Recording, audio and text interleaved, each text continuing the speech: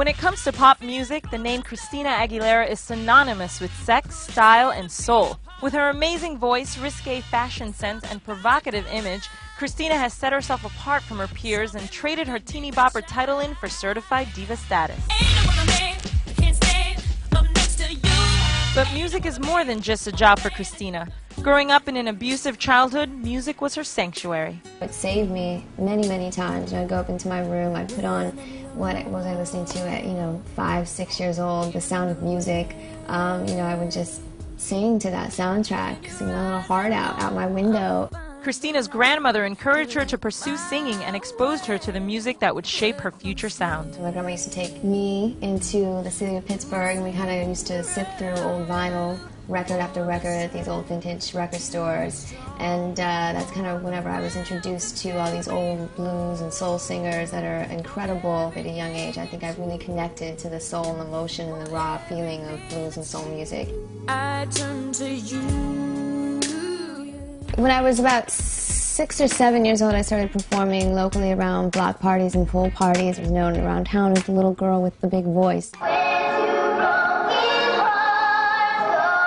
Christina's big voice was in fact too big for local talent shows, so she took her show on the road, competing on Star Search and making her way to Disney's new Mickey Mouse Club.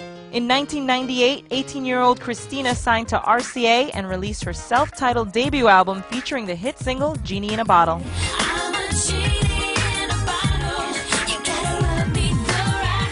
Propelled by hit after hit, her first album would eventually go 8 times platinum and earn her a Grammy for Best New Artist in the year 2000.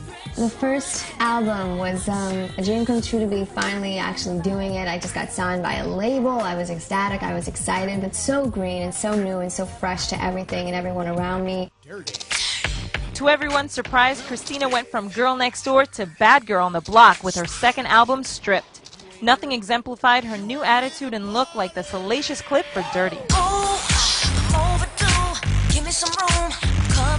And the video kind of reflected kind of where I was at as a woman, just feeling, I'd been caged into being this thing, this product to my label for so long that I was ready to be this bold and kind of, empowered in my own sexuality, my own strength, and my own voice as a woman. Beautiful, the album's poignant second single helped drive Stripped to multi-platinum success. I am beautiful, no matter what they say. Now, 4 years later, Christina is back with an album that draws on the blues, soul, jazz, and hip-hop influences of her youth. This one, it's a little more playful, it's a little more tongue-in-cheek. It's still sassy, and it's still got attitude. Christina, who married longtime boyfriend Jordan Bratman in 2005, says her new album is a reflection of her personal happiness.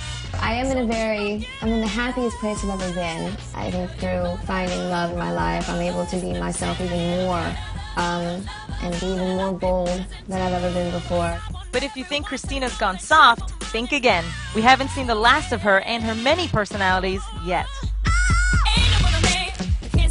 I think the important thing is to always be unafraid to challenge yourself and to go in a different direction and to push the envelope and to think outside of the box and to think left field. No matter what the response is, I like kind of following my heart and expressing myself as I feel I need to as a person and as a woman.